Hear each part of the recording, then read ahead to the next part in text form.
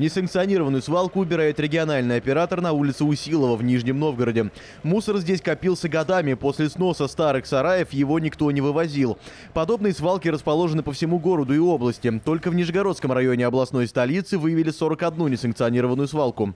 Для борьбы с мусором региональное правительство выделило из областного бюджета 100 миллионов рублей. Плюсом к этим средствам добавятся деньги из муниципальных бюджетов. Работа началась. Сейчас по всему региону составляются перечни несанкционированных свалок и проводится обследование. Дальше районы приступят к уборке. В Нижегородском районе такая работа уже началась. Уборку на улице Усилова планируют завершить уже завтра. После того, как перечни будут все составлены и проведены обследования, будут заключены соглашения с муниципалитетами о выделении субсидий на ликвидацию несанкционированных свалок.